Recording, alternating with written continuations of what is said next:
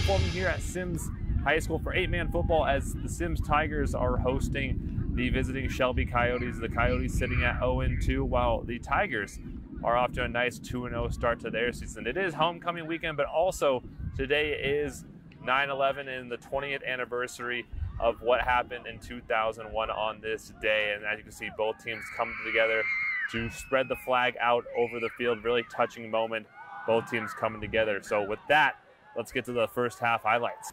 Sims got off to an 8-0 start. Next time they get the ball, Mikey Leach with some beautiful footwork finds the crease, then bursts for another Tigers touchdown. Mikey Leach again in open space, trots his way to a touchdown untouched. He then gets it in for the 2-point conversion on a nice misdirection sweep. Tigers came to play on homecoming.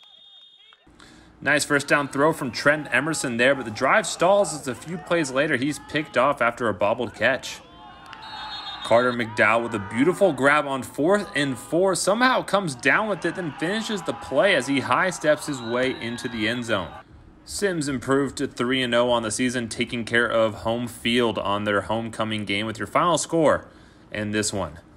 Here at Sims High School, I'm Dylan Foreman, MTN Sports.